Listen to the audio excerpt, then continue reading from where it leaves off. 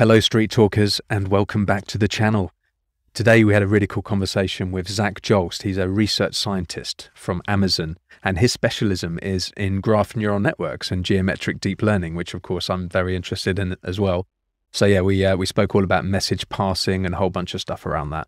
But anyway, I hope this video gives you a bit of a feel for what a cool guy ZAK is and more importantly, how much of a good educator he is. And the reason I'm saying that is he's gone and created a course. He spent the last 6 months or so creating a few courses, in fact, all around graph neural networks. And you can sign up. I think the current cohort is nearly full, but there's still time for you to sign up if you do it quickly. And there's a link in the video description, which will give you folks about $50 off. Anyway, if you like content like this, please consider hitting the like and subscribe button. I really love reading your comments. That's one of the most fun things for me having a YouTube channel is reading the comments that you folks send in. Anyway, enjoy the conversation. Cheers. So anyway, here we are. ZAK, welcome to Unplugged. Hey, good to see you, man. It's been a while. It has been a while. Can you introduce yourself to the audience? Sure. My name is ZAK JOST. I am applied scientist at AWS right now. I also have a YouTube channel, the Welcome AI Overlords. I've recently been spending a lot of time building a course on graph neural networks, just kind of finished up the content creation for that. So now I'm getting back into the world of making YouTube content. Amazing. And I just watched your recent interview. Can you tell us a little bit about that? The paper was called Equivariant Subgraph Aggregation Networks, and it was about essentially breaking the bottleneck that GNNs currently have. That's an artifact of message passing. And we can dig deeper into that if you want. But essentially, whenever you're using a GNN, what most of them do is that when you're calculating a prediction for a node on a graph, you gather the information from its connected neighborhood and use that to inform the prediction. And the problem is that since these things have the symmetry about this permutation symmetry, so that there's no natural ordering to the nodes, that you have to use a function that sort of allows that permutation symmetry. But by doing that, by restricting to that class of functions, you end up having these blind spots so that two neighborhoods that are actually different can look the same to this function and generate the same output. And that gives you a sort of bottleneck for expressive power. So they were exploring that idea and then generated a method that will break those symmetries that cause that bottleneck and then therefore give you more expressive power. Okay, there are so many things to unpack. I mean, first of all, folks, everyone must subscribe to ZAK's YouTube channel. So ZAK is an insane specialist, especially when it comes to graph neural networks. And as you were just saying, he's put a course together. We'll go through that course and we'll talk about the various different things in it in a minute. But I suggest you sign up to that course as well. I feel like ZAK and I have been in it since the beginning because we created our YouTube channel, I think, at a similar time. So we've been on a similar trajectory. Maybe we should rewind a little bit to geometric deep learning in general. So I spoke with Michael Bronstein et al. And they formalized this notion of geometric deep learning, which is a blueprint for many of the deep learning architectures, whether it's RNNs or CNNs or GNNs or transformers. And they defined it a bit like a sandwich where you have group equivariant layers, and they are equivariant in respect of a symmetry transformation. And the symmetry could be translation in time or space, or it could be permutation, et cetera, et cetera. And then you have a local pooling layer, and then you rinse and repeat that several times. And at the end, you have a globally invariant layer, which is usually the MLP. And it's quite interesting that all of the neural network architectures are basically instances of that blueprint.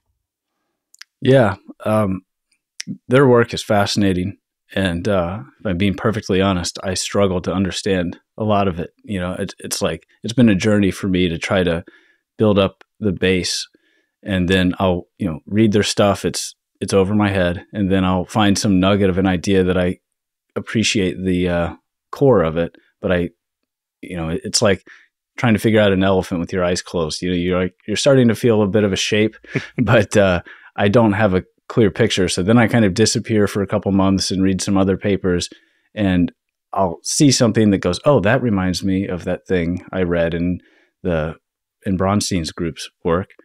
And then I'll go back and read it, and it makes a little bit more sense. And so I'm not completed in that journey yet, but I'm I'm still in it, and I'm further along than I was months ago.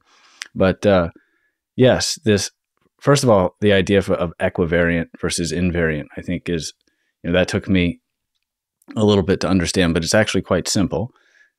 So if you don't mind, I'll just say it out loud for other people that may not be up to speed yet. So equivariant and invariant, the difference is that, for example, if you have permutation equivariance, that means if you shuffle around the inputs, then the output that you get will also be shuffled. Whereas in the case of invariant, if you shuffle around the inputs, you get the exact same output. So one sort of keeps the symmetry by moving around in the same way, and the other one just ignores the symmetry and generates the same output. So for convolutional neural networks, for example, you have this filter that you kind of scan across the image. And if you have a cat detector that lights up when there's a cat, well, if you move the cat to a different part of the image, then the part that lights up will also move. And that's equivariant. But the invariant is like pooling, like you said, where maybe you just have something that says there's a cat or there's not a cat in this entire image.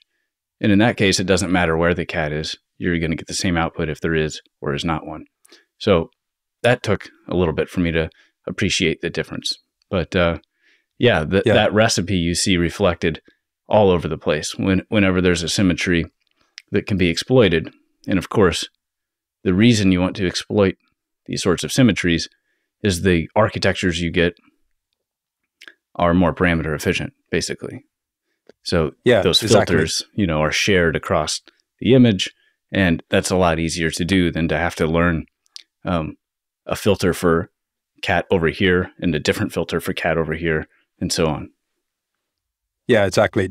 I spoke with Joan Bruna, and he was saying, the problem with machine learning is there are all of these cursors everywhere and all of these different kind of sources of error.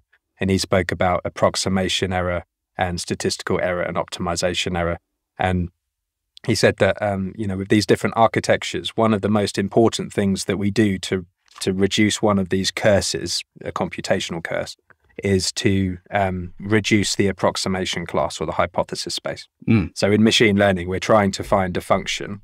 Well, we're trying to approximate a function, to represent the actual function.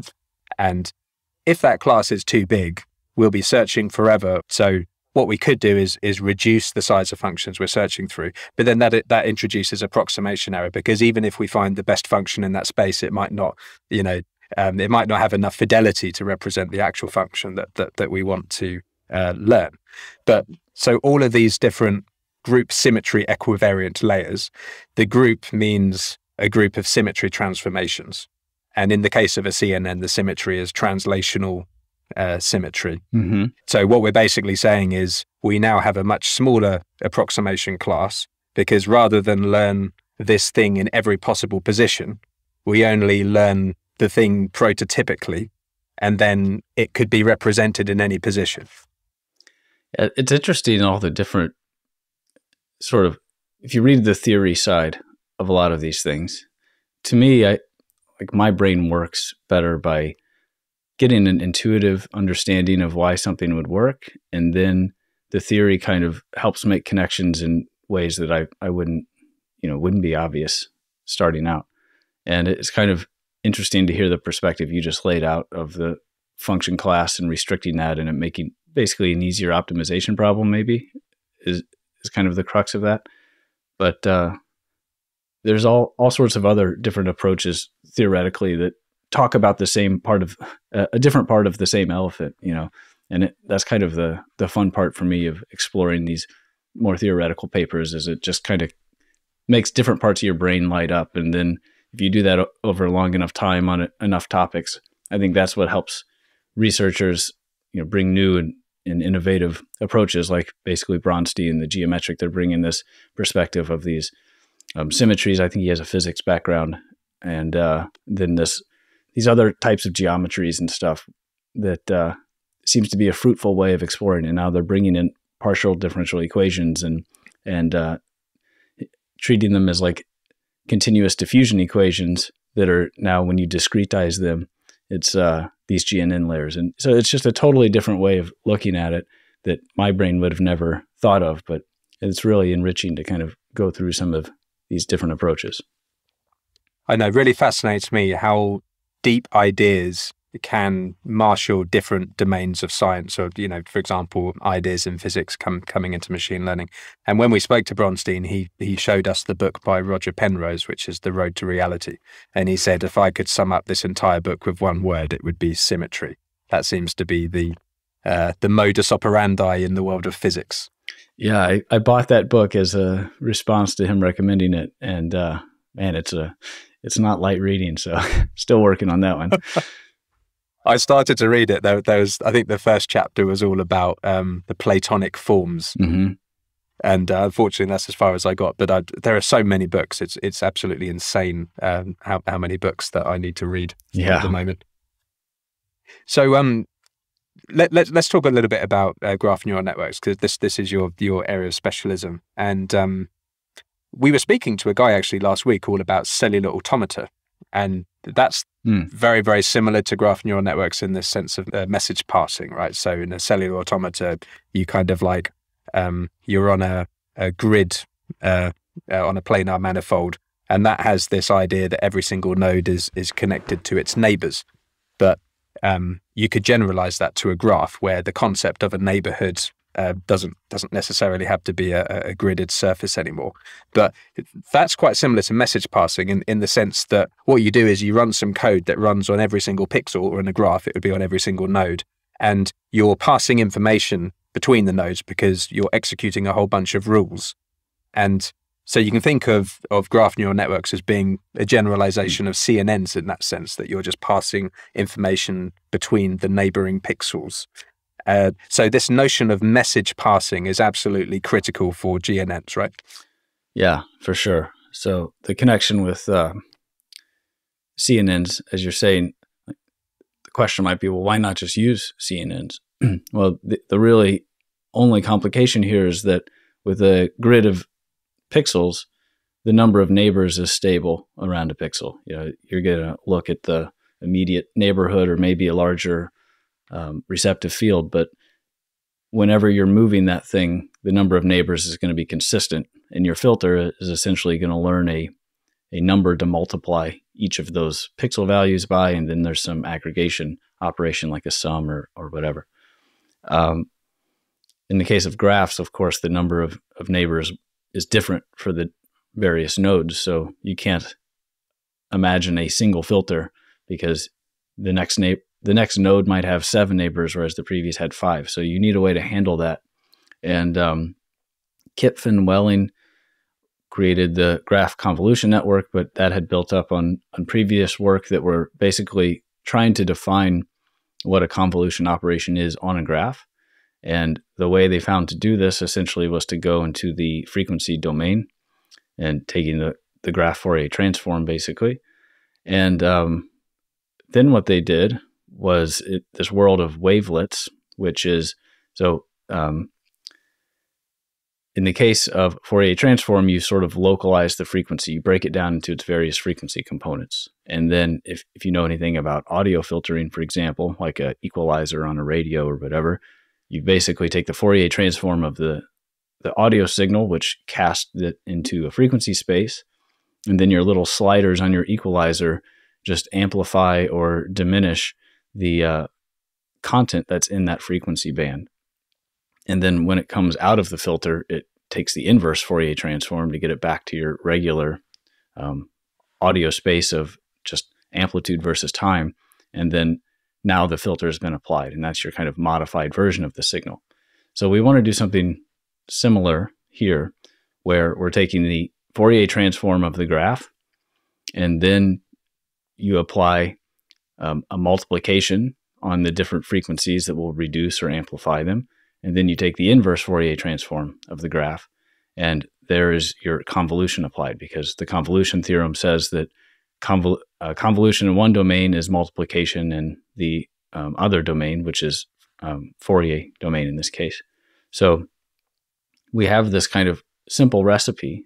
The only problem is that when you take the Fourier transform of a graph, first of all, you have to find all of its eigenvectors, which is an expensive operation. I think it goes as n cubed, where n is the number of nodes. And for billions of graphs or billions of nodes in a large graph, that's obviously quite a bit. And there are approximation schemes and so on, but still, that's expensive. And then the next problem is that each eigenvector will depend on all of the nodes. And that means you're inherently non-local. And if you were to sort of have a perturbation or something on a single node, it's going to be impacting all of the other ones. And what we like in convolutional neural networks on images, for example, is that you're kind of restricting the information to be this little local neighborhood. So long story short, the way they solved this problem, and this was back to the graph wavelets work. So a wavelet is not only localized in frequency, like the Fourier transform does, because that breaks it down into frequency components, but it also localizes the impact in the original spatial domain. So the way they basically did this was they defined the Fourier transform, and then they approximated it as a polynomial in the adjacency matrix, or the Laplacian. So why would you do that? Well, if you take a set of features for your nodes and you multiply it by the adjacency matrix, that does message passing. So if you recall, the adjacency matrix is 0 for things that are not connected. So let's say you're looking at the first row, so that's node 1. There's a 1 where it's connected to all the other nodes. So you have the set of rows that represent the nodes, and the set of columns that also represent the nodes. And there's zeros where they're not connected and ones where they are. And when you multiply the adjacency matrix by the features, what you end up doing is just adding up the features of all the connected neighbors. And that's message passing, right? So if you just think through the matrix multiplication, it's like you're going down the zeros and ones, and you're adding it up when you're multiplying the various features. And this acts like a mask, right? You're multiplying by 0 all the things that are not connected, and multiplying by 1 all the things that are, and adding it all up. And that's just a form of message passing. So if you multiply by the adjacency matrix one time, you're getting all of the nearest neighbors. If you multiply by the adjacency matrix squared, you're aggregating the 2-hop neighborhood. So that's all of that. A squared represents all of the paths between two nodes. So if there's like, you go to one neighbor and then back, then that's one path. Or you could go to, you could imagine many different paths through the graph, basically, to go from one node to another. And the value in the A squared basically tells you how many paths exist between two nodes. And that generalizes to the kth power of the adjacency matrix. So if you went to A to the 5th power, then you would have a number of how many paths of length 5 exist between two nodes. So what they did, that's fascinating, was they expressed an approximation. They said, okay, we're just going to do a polynomial expansion to the convolution using powers of the adjacency matrix. And obviously, it's just like any other polynomial expansion. The more terms, the more accurate it's going to be. And, they were smart in which they use Chebyshev polynomials that have certain properties that basically make it a good approximator using a small number of terms. And they talk about this in the graph wavelets paper. But in any case, they have this polynomial expansion. And then they say, okay, let's just restrict it to the first term. So we have the adjacency matrix to the 0th power, which is a constant, plus adjacency matrix to the 1st power.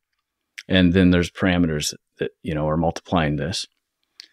And what that does is that localizes the information to be in a 1-hop neighborhood. And that solves the problem of, if I use the full Fourier transform, I have non-local information throughout the entire graph, which is a bad thing, right? And also it's not intuitive to say this node on the total other side of the graph is going to have an influence on my current node. That's, in most problems, that's not really relevant. What you need is just the immediate neighborhood. So by approximating the convolution as a first order approximation with the adjacency matrix, you've now limited the places the information can come from each node. And that was kind of the unlocking idea that allowed graph convolutional networks, because not only have you localized the information, but you've also made it just this really simple linear equation where it's just the adjacency matrix multiplied by the features, and then you pass that through a nonlinearity, and that's it. So this is really interesting, because this reminds me a little bit, again, in Bronstein and Velichkovich's work, they were talking about how they could rederive the convolutional neural networks from first principles using the convolution theorem and a shift matrix. And as you know, like a convolutional neural network can be represented with a single affine transformation. And similarly, this is the magic of linear algebra, that you can represent this kind of local message passing with an affine transformation, which is fascinating. But there's a dichotomy, isn't there, between going bottom up to represent information and top down. Presumably, there are some advantages to global information sharing, but so often is the case, again with cellular automata, by the way, that going bottom up can give you a surprising degree of global coherence and information. So why does it work so well going bottom up? There's a paper that I read a long time ago, back when I was in the world of physics, that I didn't understand that well. I understood the message of it, but I didn't understand much beyond that. And his name is William Bialik. I'm probably mispronouncing that. I believe he's at Princeton. And it's a paper that's showing how most systems and their complicated behavior can be explained by pairwise interactions. And there's some things that can't. But the amount of things that can't are very small. And I think that's, I may be misapplying that because, again, I did not understand it deeply. But it seems to me like message passing in these, which essentially are pairwise interactions, right? It's one node is sending information to another node, that you can capture quite a lot of information that models a system with just that. And there are some cases, so there are blind spots, and I'm sure we'll get into this because this is related to the bottleneck of GNNs and the bottleneck of their expressive power. That, for example, closed triangles versus open triangles are hard to distinguish. And that's because that's inherently a three-node operation, right? It's like you can't receive a message from this node to tell you if it's connected to this node necessarily. That it's more like, are all three of these connected? You need to kind of know the state of all three of those things. And unfortunately, closed triangles are actually really important for a lot of tasks. So my background in machine learning is a lot with fraud detection. And you can imagine that if you have closed triangles, that means these kind of tightly knit communities. And that's often what you see with these coordinated attacks by fraudsters. And if you can't distinguish that, then that's a problem. Now, it's not to say that GNNs can't tell tightly connected communities from ones that are not. That's not true. But there are certain structures and certain edge cases where they have a hard time. And that's powering a lot of the work along that direction of this bottleneck. And first of all, trying to characterize it, but then also trying to break it and sort of unlock more expressive power. But there's also quite a bit of sort of lingering questions around if this is even that important, because on all of the benchmark data sets we have, these really these architectures that come out and have the more expressive power don't really perform that much better than what we have with just message passing with the bottlenecks inside. So the question is, well, is that because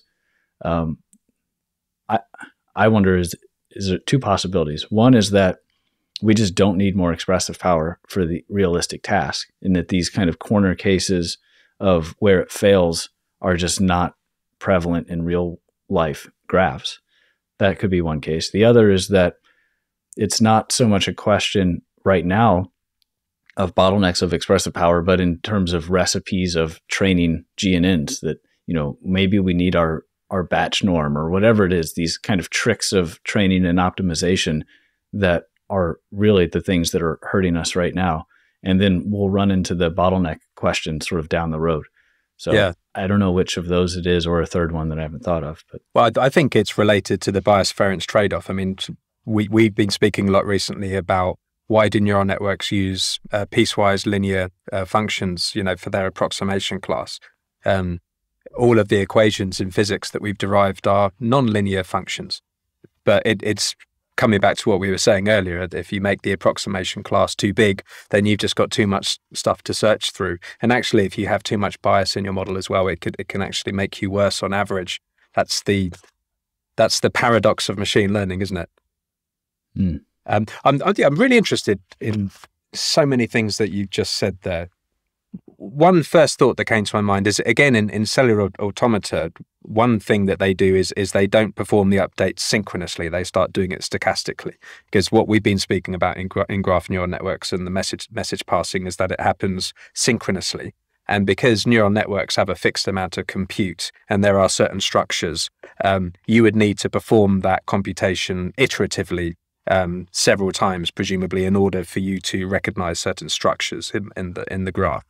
If there was a ring structure in the graph, if I understand correctly, and I think this is getting to why we need to have several equivariant layers, permutation equivariant layers in the graph, because you would actually need to effectively perform message passing a discrete number of times in order to detect that structure effectively. Right. The number of GNN layers you have, let's just speak sort of approximately. There are some architectures that do things differently, but in general, one GNN layer is one stage of message passing. And if the information you need is 5 or 6 steps away, then you need 5 or 6 GNN layers if you're just following the kind of standard approach. And that just doesn't work very well for a number of reasons. The first is that they call it the over-smoothing problem, where if you do a stage of message passing, you combine all of the information from your neighbors along with the information of yourself, and then apply it through some neural network or whatever the function is, and this comes up with a new representation of that node. And then if you repeat this operation, you gather the neighbors, you take your current representation. So it's like this continuous update where each time you do message passing, you're pulling in all the information and then updating your own representation. And you can imagine that if you do that over and over and over again, that all the nodes start taking on a very similar representation, because they're constantly pulling things in, and then eventually they're pulling in things from far away, and you're just making this big homogeneous blob. And that's the over-smoothing problem. So you have that to contend with. The other is what they call the over-squashing problem, which is that even if you don't over-smooth, you're gathering a lot of information, an exponentially increasing amount of information, because when your first set of message passing, you just have your nearest neighbors. But the second, and let's say you have a D of them, for degree D. And the next set of message passing, the first one kind of updates everything, and each node has its neighbor represented. But then the second set, you have your neighbor's neighbors also represented. So that's kind of D squared.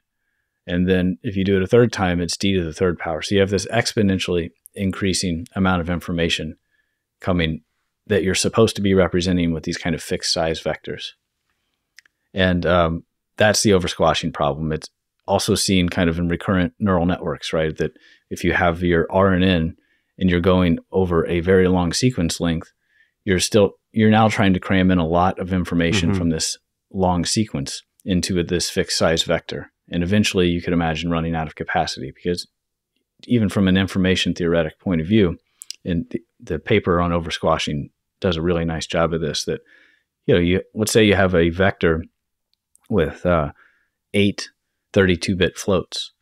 Well, you know precisely how many configurations that could possibly differentiate, right? Because each bit can tell you whether it's one configuration versus not, and you know how many bits are in this vector.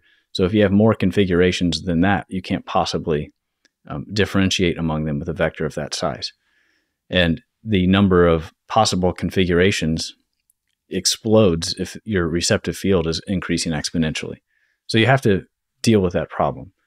One of the ways they've been dealing with that is this kind of graph rewiring work, which is there's nothing to say that the graph you're given in your data is the right graph for doing message passing. It's the most natural one, but you could also imagine that in these, like you're talking about, these kind of molecular structures where you might have these aromatic rings that require these kind of 6 hops away before you even know you're in a ring. Well, maybe the computation graph should be different than the one of molecules connected by edges, or atoms connected by edges to build these molecules. And this graph rewiring in Bronstein's work of like the Ricci curvature and so on is about finding a process for updating these edges, or creating edges where they didn't previously exist and removing edges that do exist, because there are certain edges that cause this over-squashing problem because they will connect a node to a different disparate connect of densely connected things. And if you could just remove that one edge, you would eliminate a lot of information that needed to be maintained in these vectors. And so that work is about sort of finding those edges that you can selectively remove to optimally reduce this over-squashing problem. So there's lots of different approaches out there, but you're exactly right. It's not trivial to just make GNNs deeper because of this exponential increase in the receptive field. And, CNNs do not have that problem, right? Yeah. This is absolutely fascinating. I'm sorry to bring it up again, but it really makes me think of cellular automata, because we interviewed a guy called Daniel Grattarola, and he extended cellular automata to graphs. And you might have seen there's a blog post about it's called morphogenesis. So you can essentially have the morphogenesis. It was first done on a CNN, and then he did it with a graph. So instead of a normal cellular automata with discrete rules, you have a continuous version, and you train a CNN, and you train it to reconstruct an image. So you can kind of damage part of it or destroy part of it, and then it will just, as an emergent property, the image will recreate itself. And actually what's happening there is in a graph neural network, you have a fixed number of message passing updates, but in a cellular automata, it continuously happens. So, and the way that these guys were training the model was to try and make it converge and not degenerate, because you were just saying there's this dichotomy between, on the one hand, the information might squash, and on the other hand, it might diverge. And it might be possible, if you imagine this as a continuous process, to make it converge into a good place. But what's happening with graph neural networks, as you say, is you're actually having a discrete number, a fixed number of message passing increments, and the topology of the underlying graph strongly determines where that goes. Yeah, that actually makes an interesting connection back to something we'd briefly alluded to with Bronstein's work on this partial differential equations. And so, the heat equation, if you remember that from college physics or whatever, it's basically the Laplacian operator, which is this kind of double derivative thing so it's basically a smoothness thing that, heat dissipates, and it does it isotropically through the material. So hot spots will take their ambient heat and send it to the neighbors, and it sort of diffuses down to this smooth thing.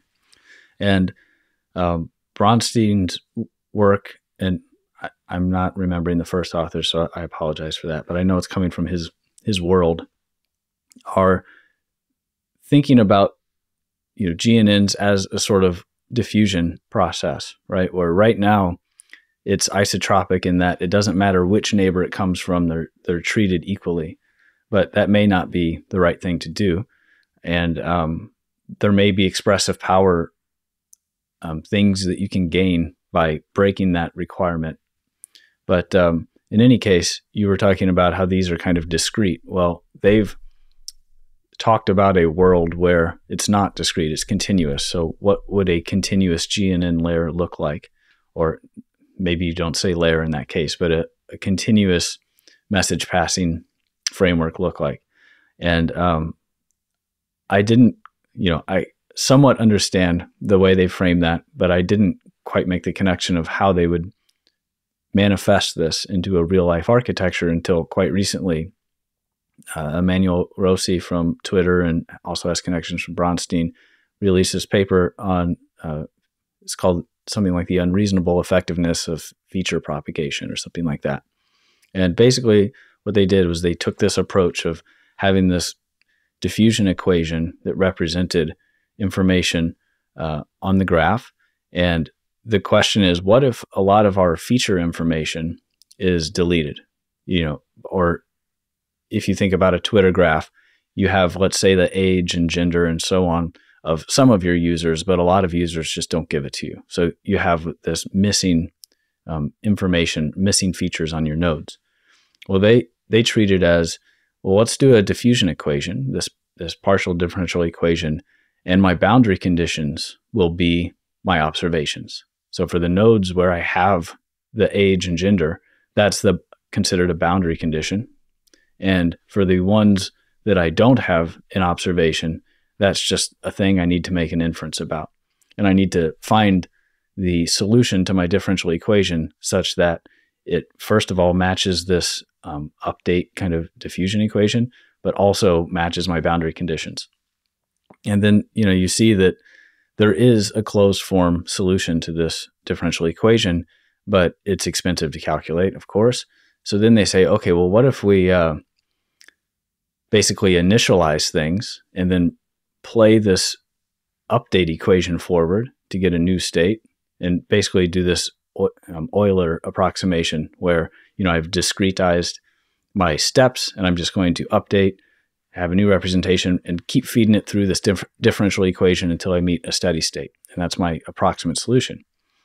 Well, that is basically GNNs, and that is message passing. So it's a way to think about what these things are, and thinking about it from the perspective of a continuous thing that's now been had this discrete process put on top, and playing the tape forward until convergence is essentially the formula that solves this thing given these boundary conditions. So I thought that was a nice example of where the rubber meets the road of, okay, here's this cool way of thinking about it, but how do you turn it into something in practice that works? And it turns out it works very, very well. So it is a really cool way of thinking about it. And we've been speaking recently, ever since we spoke to Randall Balistriero from Meta, it completely transformed how I think about neural networks. And, he's, without going into too much detail, he's got this spline theory of neural networks, which talks about how all of the neurons are these basis functions, which are ReLUs. They're basically hyperplanes. And in an input-sensitive way, the MLPs chop up the ambient space up into these polyhedra. So it's a bit like a locality-sensitive hashing table. And then all of the neural network architecture, so all of, in the geometric deep learning blueprint, in a variety of different ways, they actually perform information diffusion, just as you were describing. So what they basically do is they... the idealized version would be a cellular automata, but actually it happens with discrete steps of information diffusion. So even a CNN or a GNN, they all work the same way. They basically take the information and they diffuse it so that the information falls into those different polyhedra in the ambient space, so that the MLP backend will learn to recognize information in different places. Yeah, and I think that somewhat drives with the recognition. So we started by talking about the bottleneck of expressive power, but what we have actually seen in a bunch of results is that simple things work really well. And so there was this paper called Correct and Smooth that basically, it was somewhat surprising at the time, because this very simple recipe that they came out with beat all of the GNNs, or many of the GNNs, on most of the benchmarks. And the recipe was simply something like fit a model, like a tree-based model, XGBoost or whatever, and that has nothing to do with the graph. It just maps features to prediction. And then build your graph and apply basically label propagation. But the thing you're trying to propagate are the errors or the residuals between the ground truth answer and the predictions. And that basically, assigns an expected error to each of the nodes, and then adjust your baseline XGBoost score by that error amount, and then apply label propagation on top of that.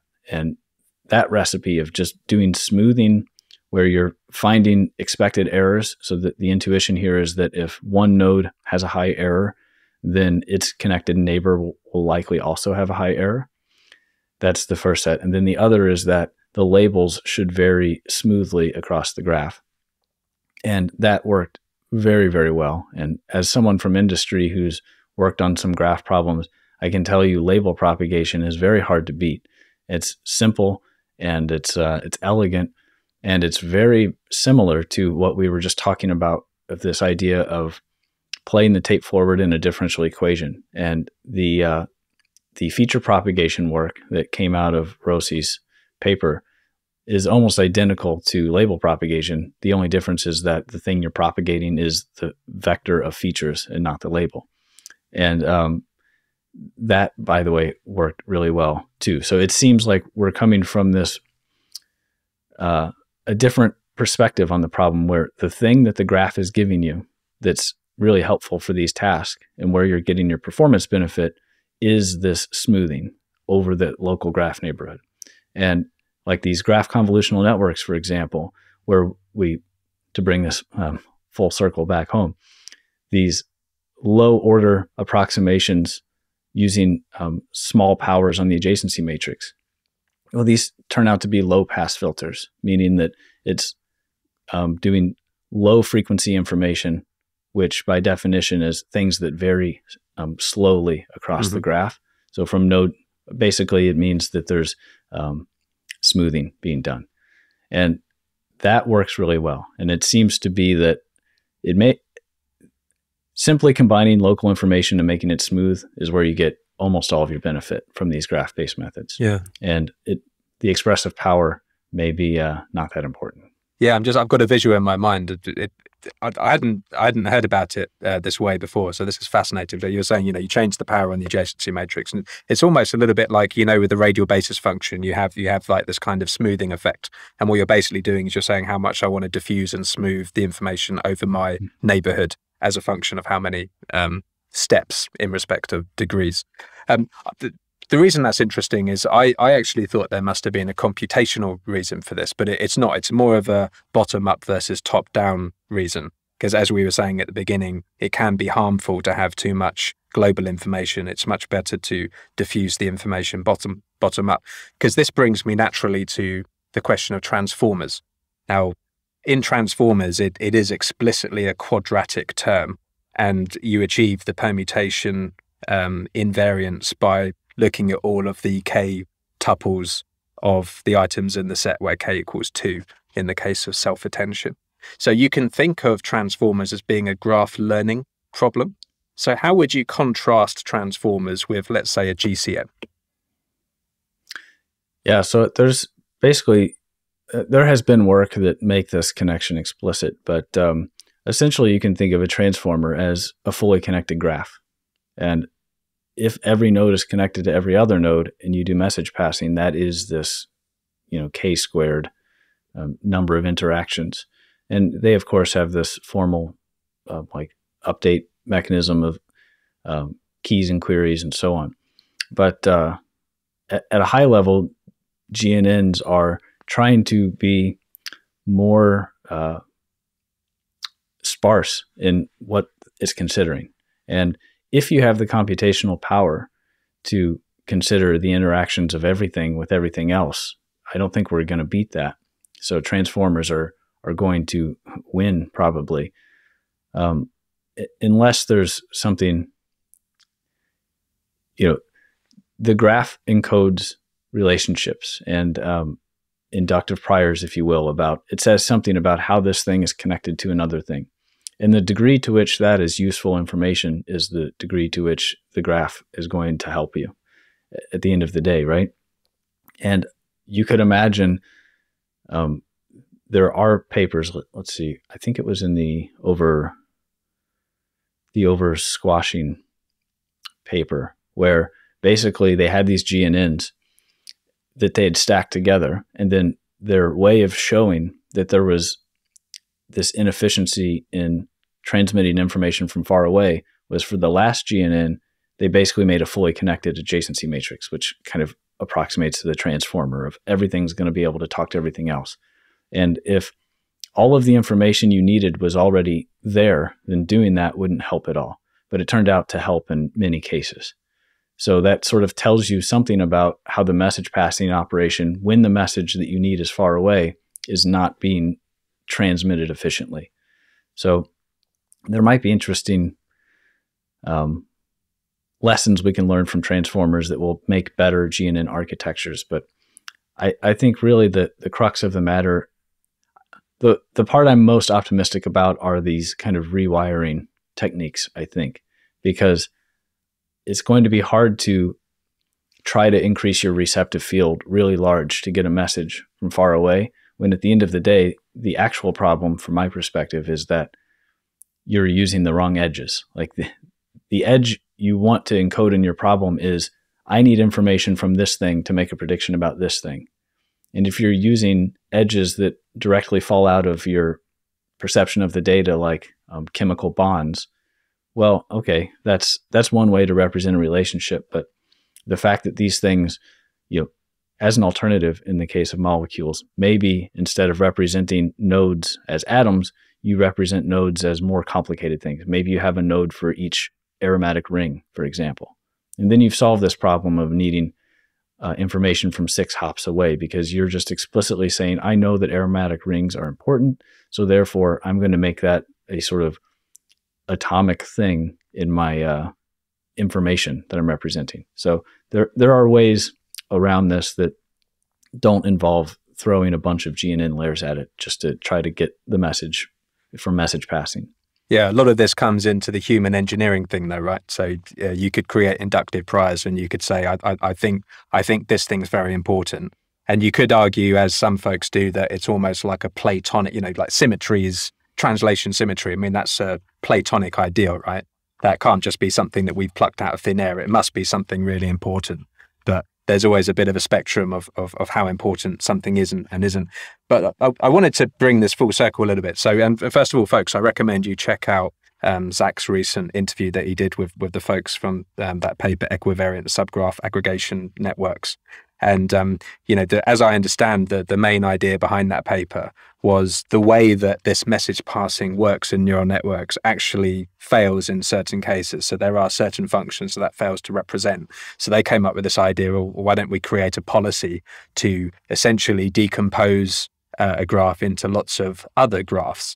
And then we could represent them with, and that policy could be, I don't know, get me all the minimum spanning trees of this graph. That would be a dumb thing to do, because I think they said there's exponentially many of them, but something like that. And then you stack all of those adjacency matrices, and then you work on that. So they said that there's an interesting analogy between, there's this thing called the Weisfeller-Lemon isomorphism test. And they said there was an analogy between that and message passing. So anything that the the WL test fails on, message passing would fail on. So could you give us a bit of flavor on that? Yeah, there's a paper from Yuri Leskovich's group on exploring the expressive power of GNNs, and they make this explicit connection to the 1WL. So basically the theorem that they show is that anything that the 1WL test fails on fails to discriminate between two graphs as whether they're the same or not, or isomorphic is the more precise term, then GNNs will fail on that same thing. And so let's first maybe describe the 1WL algorithm. It's basically message passing. So the idea is that you have two graphs and you don't know whether they're the same or not, because it's actually not obvious. By looking at them, you can rearrange the nodes and the way you draw them, and two things that look very different can actually be identical graphs. The algorithm goes, assign everything the same label to start off, or they call it a color. And you give everything, let's say, a 0.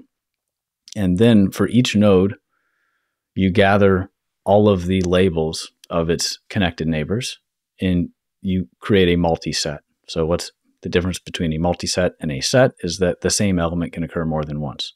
So let's say you have a node of degree 3, meaning it has 3 neighbors. Then when you collected its information, the multiset would be 3 zeros, because everything has the same starting out. And then you also include the label information of the node itself. So you would have a 0, and then its neighborhood would be 0, 0, 0. And then you would hash that and create a unique value for every unique set of neighborhood label sets. And let's say we call that 1. Okay, so everything that had degree 3 in that first step would now have a label of 1. And then you would do that for all of the other nodes. So basically what you're doing is you're finding all of the unique local neighborhoods and then assigning that a new label. And now you have that thing. And then you run this again and again and again. So you end up getting this table that maps all of these unique structures to colors or labels or whatever. And you run this until it's converged. And if at the end, and by converged, it means that all of the nodes that share a label in iteration k also share a label in iteration k plus 1. So the actual label values will change, but all of the nodes that have the same color will have the same color again when you do it. So that's called convergence. And then if you compare the two graphs, those that have basically the same distribution of labels are isomorphic. They're the same. And that's the way we sort of test whether these two graphs are the same. And it turns out that there are certain cases where, for example, let's say you have 6 nodes. One of them is in a ring, and you can imagine different geometries. And you would probably have to flash some on the screen that are like these degenerate cases where basically they are very different graphs. You can tell that by looking at them. But if you run this 1WL test, they say they are the same. And it's known that that's the case. So the strongest claim you can make is that if two graphs fail the 1WL test, they're not isomorphic. But if two graphs pass the 1WL test, you still don't know whether they're isomorphic or not. So it's only the failure case that gives you a definitive answer. And GCN or GNNs are basically doing the same thing, right? They're gathering the information, but instead of passing it through a hash function to generate the next label, they pass it through a neural network. So the connection here is that basically the GNNs are a differentiable version of the 1WL test. And the one thing that they do, which is the source of their bottleneck, is that they aggregate that multiset. So instead of having 0, 0, 0 or some list of labels, they apply some aggregation scheme. And they sum them, they average them, whatever it is they do, but they combine this neighborhood of information with some aggregation, which is what gives them their permutation and variance, by the way, this aggregation step. But that aggregation of collapsing this multiset into a single representation is the source of where they lose their ability to distinguish beyond what the 1WL can do. So there are certain cases where you can imagine I'm connected, let's say we're using the average aggregation function. Let's say I'm connected to 2 red and 2 blue. Well, if I average that, then I'm going to have half red and half blue. Now let's say I have 4 red and 4 blue. I'm going to get the same answer from the GCN because it's at the end of the day just going to average the proportion of these labels. The 1WL test would pass in that case because it would know that I have 2 versus 4. So what the paper says is that the only way you can achieve the upper bound of this 1WL test is if you use a injective aggregation function. So that basically means that if you have a unique set of inputs, you generate a unique output, and that the sum aggregator is the best we have. And that way, you can imagine if you one-hot encode all of your labels and you sum them, you get a count of how many red and how many blue. And then you can always sort of recreate the same thing as what the hash function would do because you're getting a count of unique labels, assuming your vector is big enough to one-hot encode all the possible labels. So that's the way they make the connection with the 1WL test is they basically say we're going to fail in the same places because given the same inputs, and we can never have better inputs than 1WL because, again, you're just gathering the neighbors, we're going to fail in the same places. We'll also fail in more places if our aggregation function is not injective. So if we restrict it to these certain classes, then we can be as powerful as the 1WL test. And then they developed this architecture called graph isomorphism networks that basically leverages these ideas and comes up with a final kind of update solution that is guaranteed to match the 1WL power. That's absolutely fascinating. I was trying to understand a little bit about this aggregation because when we had Thomas Lux on the other day, we spoke about in all of the architectures, there's this notion of permuting and then aggregating. And he thought that the secret was in the aggregation more than the permuting. But in a typical, we said there's the layers of the sandwich and there's the equivariant layers and there's the invariant layers. The equivariant layers don't aggregate, or do they? So the equivariant layers are basically the ones that are going to give you an output for every node. Mm-hmm. And so it's a little bit, a GNN basically stacks the equivariant and invariant together. So the invariant part comes in and collapsing the neighbors of a node into a single representation. So let's just be explicit because it's simpler. Let's say we're using the sum aggregator and you're just adding up the features of all of the nodes. So then it doesn't matter whether you have 3 neighbors or 10 neighbors, you're going to get the same size output, right? Mm-hmm. If you add 3 vectors or 10 vectors. Also, the order doesn't matter. So if you add vector 1, 2, 3 or 3, 2, 1, the sum operation is the order doesn't matter. So in that sense, that's invariant. But if you apply that recipe to every node independently, where you say for node 1, gather your neighbors and do that operation. Node 5, gather your neighbors, do that operation. The fact that you're applying the same recipe to every node independently is what gives you your equivariance. Because if you shuffle the nodes and apply that recipe again, the output you get, now you'll get the output from node 5 with where you said was node 1 because you've swapped those things. But it's not going to change the output you get for that particular node. It's just going to change the ordering, and that's because you've shuffled them. So that's the equivariance that comes in, that basically for GNNs, applying the same neural network, the same weight shared neural network to each node independently gives you your equivariance. And then applying an aggregation to the neighborhood is your invariance. And you kind of stack that together to get both. Amazing. Amazing. Well, Zach, you've been creating a course. I mean, I know you've been really busy because you stopped putting out videos on your channel about 6 months ago because you've been busy putting all of this course content together. I had a quick look at the curriculum, and I mean, I'm going to be signing up to this course myself. I'm really excited about it. But can you just tell folks what's the structure of the course? How can they sign up, and when are you running it? Sure. It's kind of in 2 components. One is theory and one is hands-on. So the theory covers a lot of what we were just talking about, but the focus is not on being super exhaustive and being very long. It's instead focused on kind of finding the key ideas that underlie a lot of the seminal works and communicating them efficiently. And let's get you there quickly and move on.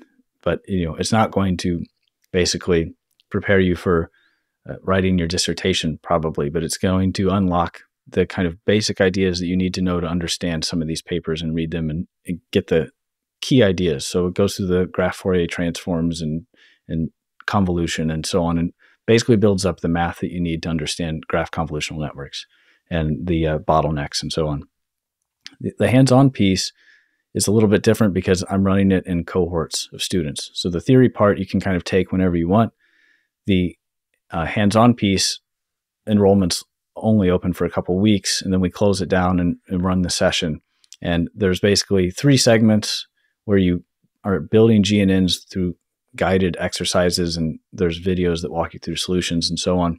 And there's a Discord community where you can ask questions. And that's why I wanted it to be cohort-based so that people can kind of work through it together, code review and so on. But the 3 main things we cover there are the 3 major examples of where GNNs are applied, which is like a node classification, link prediction, and then graph classification. And those are kind of the 3 areas where GNNs are applied today. So we do that. Right now, enrollment is open, but it closes April 1st is when we're getting started. And then that'll run for 6 weeks, and we'll probably open up enrollment again sometime after that in the summer. But that's kind of where it stands right now.